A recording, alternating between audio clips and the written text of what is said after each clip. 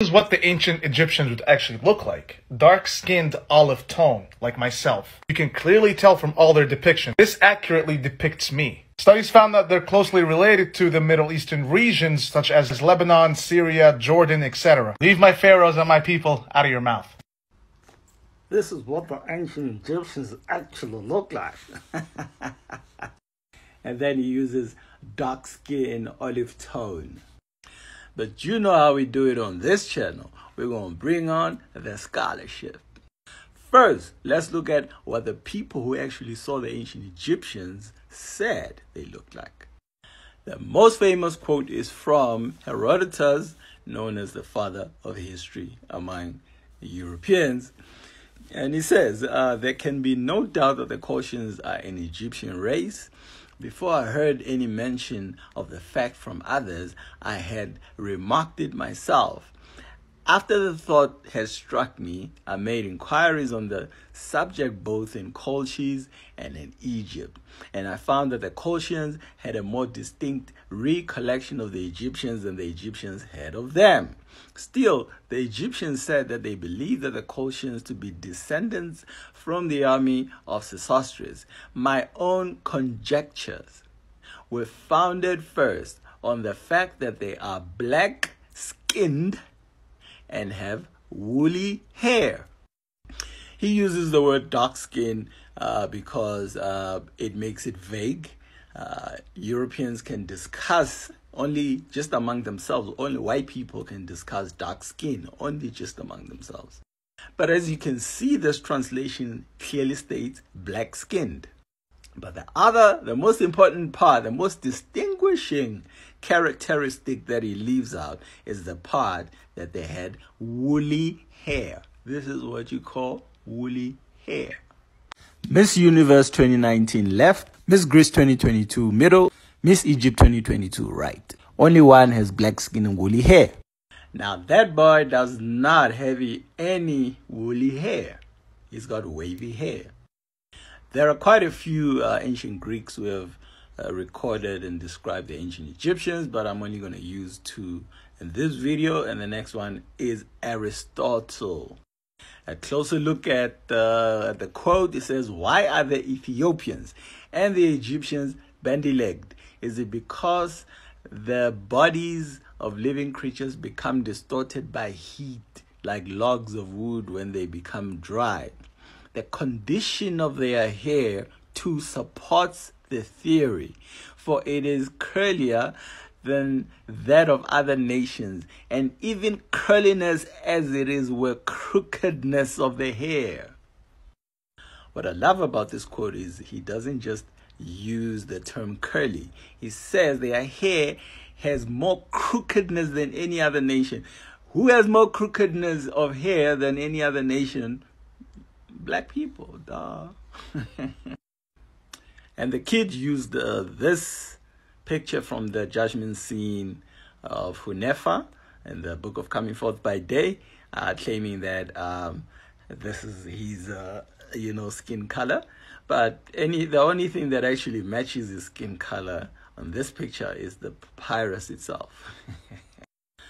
Because the main characters of this scene, the brother that you see on the left in white robes who's actually being judged, you can see right there, this is a black man. This is a baNTU. He looks nothing like olive tone. In fact, my skin color actually matches the brother that you see right there. I mean, look at his hair as well. Just look at his hair. That's a black man's hair right there. And by the way, that brother was that you see on the judgment scene is Brother Hunefa. Now, when comparing pictures of who looks like the ancient Egyptians, we do it better because we don't pick random Egyptians. We actually use the royal family, the pharaohs, because we understand that ancient Egypt did not exclude people of other races. It attracted people from different races. And so obviously many people from different races would be incorporated and integrated into the society and could become and could participate in that society. I mean, even the most racist societies today do have different races. So this is not a match. Well, neither is this. On the left, we actually have a bust of Tutankhamun, and on the right, we have this computer remake. Nah, it's not a match, sorry. And these trolls like to use these reconstructions as if it's an actual science. And if it is a science, why do we have the British reconstruction of King Tutankhamun with the same skull on the left looking like a black man? And then the one on the right, done by the French, looks like a Frenchman. It's ridiculous. Definitely a match. On the left, we have Tutankhamun, how he was portrayed in ancient Kemet. And on the right, we have a modern African child. It's a match.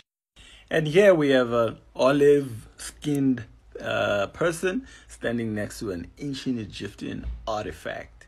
And you can see, not a match. And I'm sure the scholar is not smiling because it's delusional to actually think that, that he looks like the statue. And in the letters of the alphabet in the Medunetta, or the ancient Egyptian hieroglyphics, the letter for face, or the hieroglyph for face, is this one right here. Now, Africans don't have one phenotype. As the mothers and the fathers of the human race, we have the most diversity of all people all around the world. African continent has the biggest diversity. Even I don't have a nose like that as an African, but I'm still pure African. Most East Africans won't have it, not because they mix, but because we gave the type of nose that you associate with Asians, we gave it to the Asians. But I got relatives with noses like that. But Mr. does not. This nose only belongs to people of the black race. And Mr. Looks more like the lady, the white lady that you see in this picture, who is standing next to the ancient Egyptian artifact, and you can see the contrast in the skin color. It's quite great. That's a black person right there, with their locks, their long locks. That is definitely a match. Oh, most definitely a match. And this right here is the statue of Osiris. You can see the features, baNTU. And what you're looking at right now is the picture of fishermen from the tomb of Ipui from 1275 BCE. Just look at the brothers, look at their hair. Black folks. What you're looking at is the mummy of Queen Ojmet. You can see she is a black woman, and she's from the 20th dynasty. May her soul rest in peace. And here you're looking at the mummy of Queen Henutawi of the 20th dynasty. May her soul rest in peace. As you can see, she's a black woman. And when the Greeks went into ancient Kemet and saw these colossal statues of Amenhotep III, they called it the Colossi of Memnon.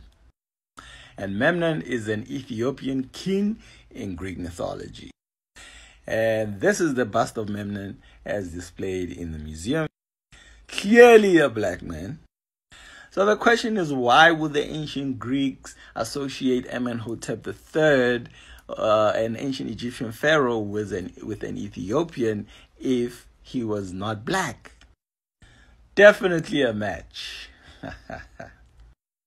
What you're looking at right now on the right is Queen Nefertiti, and on the left you are looking at South African musician Zonke. It's a perfect match, folks. And now you're looking at Iron Mike on the right and Pharaoh Nama on the left. It's definitely a match. We could do this all day, but the most important part is what the ancient Egyptians themselves had to say. To watch that video, click the link in my bio.